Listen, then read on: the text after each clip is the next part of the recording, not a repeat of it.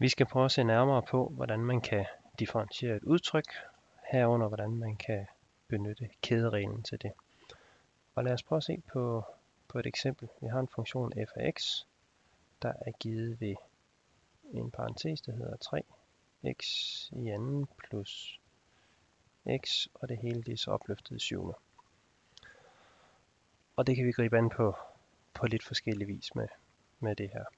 Men vi kan, eller de to måder man kan gøre det på, det er til dels løsning ved hjælp af kædereglen. Det vil jeg vise i den her video. Og man kan også vælge at sige, jamen fint nok, det her det er et polynomie, der bliver ganget med sig selv 20 gange, så det bliver også bare et polynomie. Det kan vi finde, og så bagefter så kan vi differentiere hvert element for sig selv. Men vi gør det lidt anderledes nu, fordi nu tænker vi på, at det herovre, det er skrevet op som en funktion, lad os bare kalde den ur-x, opløftet i syvende. Hvor vi så har, at ur-x, det er, ja, det kan I egentlig få lov til at skrive i feltet herover. Gør det, og når jeg har gjort det, så prøv at gå ned i det her hjørne og klik tjek svar. Og så kan jeg se, om I har ramt det rigtige. Skal jeg skrive en eller anden størrelse opløftet i, hvis I for eksempel skal skrive x i femte, så skriver jeg x, og så opløftet i med sådan en lille hat her, og så i femte. Det er det samme som x i femte. Det får jeg lige et øjeblik til at skrive ind, hvad jeg mener, der er det rigtige heroppe. Godt. Ur-x, det skal være indholdet af den her parentes, så det skal være 3x i anden plus x. Godt. Og så er sagen, at hvis jeg gerne vil finde den afledte ddx af f af x, og f af x er givet ved det her udtryk, eller ved ur-x, som så bliver opløftet i syvende, så kan jeg nøjes med at differentiere først ddx, eller df, du, altså differentiere med hensyn til, jamen, hvad sker der med hensyn til u. Så den her størrelse, jeg skal differentiere, og så bagefter så skal jeg så se, hvordan du bliver ændret med hensyn til x. Så lad os prøve at se, hvordan det egentlig fungerer i praksis. Det vil sige, at det første led heroppe, det er df, differentieret med hensyn til u. Og nu skal vi tænke på, at f er nu givet ved u, opløftet i syvende. Så vi skal altså prøve at sige du er u opløftet i syvende. Og resultatet af det skal vi så gange med du, skriver vi lige ind bagefter, differentieret med hensyn til x, hvor det der står tilbage her, det er den der 3x i anden plus x, sådan her.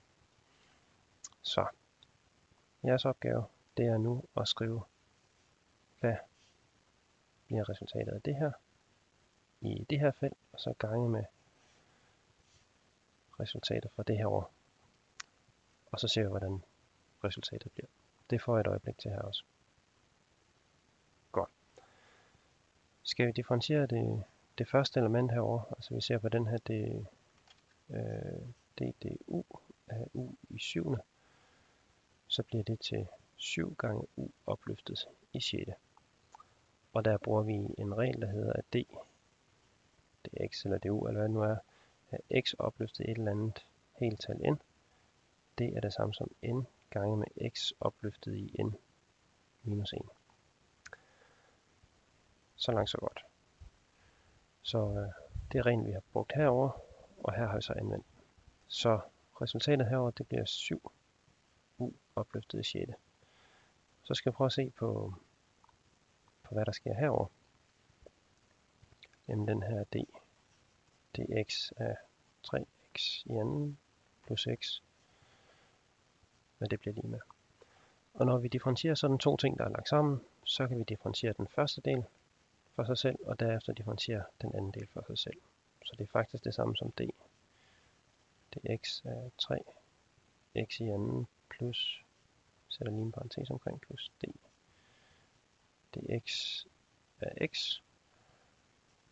Og differentierer jeg det første led her, så tretallet flytter bare ud foran, så får jeg x i anden. Kan vi bruge reglen heroppe, det bliver så til 2 gange x plus det er det x. Det her er x i første, vi differentierer på den her måde, så det giver et 1-tal. Så skriver vi det her rent sammen, jamen, så får vi 6 gange x plus 1. Sådan der. Så er vi næsten færdige.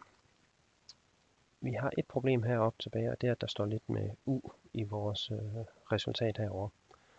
Og der indsætter vi simpelthen bare det, vi havde gemt i u tidligere.